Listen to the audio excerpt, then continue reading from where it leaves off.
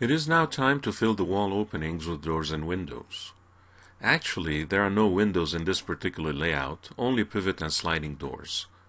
The process of building doors and windows is pretty much the same though. It is also covered in another tutorial named Working with AEC Objects. To create a door, first zoom in on an opening. Next, enable the Snap tool, either on the main toolbar or by pressing the S hotkey. Right-click the Snap tool and make sure it is only set to Endpoint mode. From the Create panel, choose Geometry, Doors. Click the Pivot button. A door, or window, is created by first defining a width, then a depth, then a height. The width is defined by using a click and drag and using the Snap tool on the walls around the opening. You can then use the Snap tool again to define the depth with a simple click, and the height with yet another click. In the Modify panel, you can make the necessary adjustments to the door. Start by opening it a bit to see its direction. Then adjust parameters such as flip swing or flip hinge as you see fit. For the entrance, you can even opt for a double door. Right-click the gray area next to the main toolbar and choose Layers. Notice the Layers list. You have 4 layers with the 3D prefixing coming from AutoCAD. You also have Layer 0, which is the default layer and is set to Current at this time. Therefore, any new object you create, such as the entrance door, lies now on Layer 0. In the spirit of proper layer management, you ought to have a separate layer for doors and windows.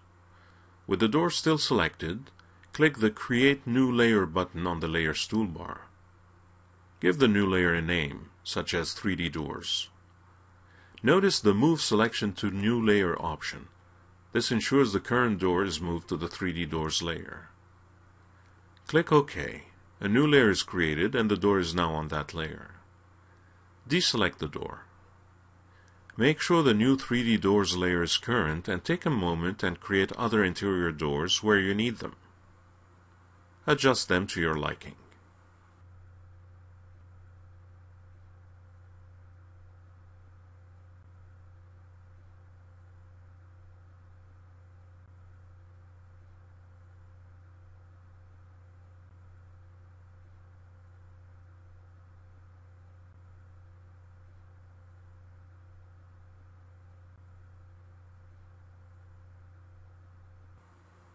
For the closets, use bifold instead of pivot doors.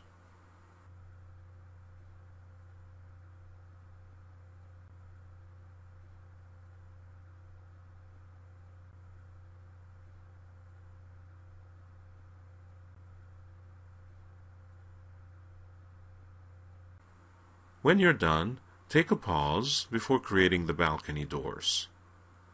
Interior doors are usually of a uniform color or texture. Most are painted white, whereas others are made of maple or oak. This means you can easily create a simple standard material based either on the diffuse color or matte.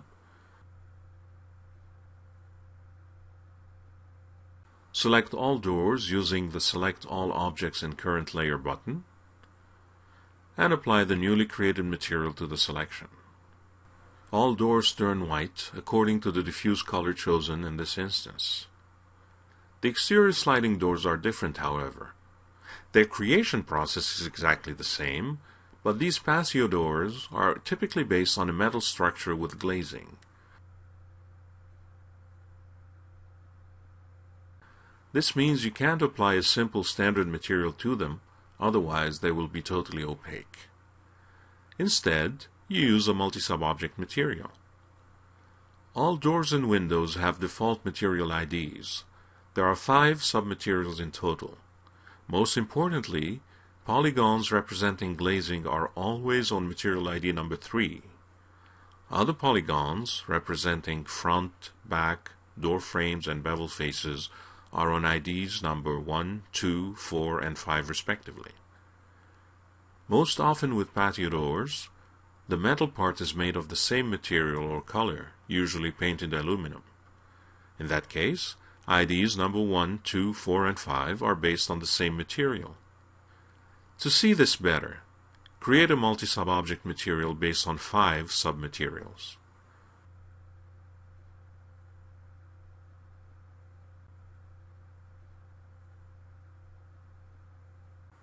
Apply the newly created material to the patio doors.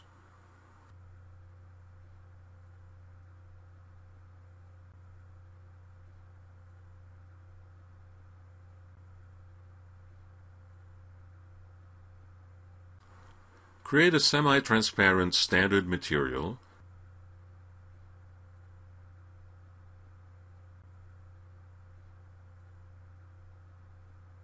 and link it to the third channel.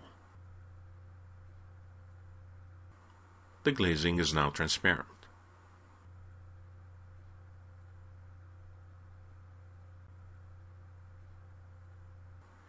Create another standard material based on a shiny bronze or brown diffuse color.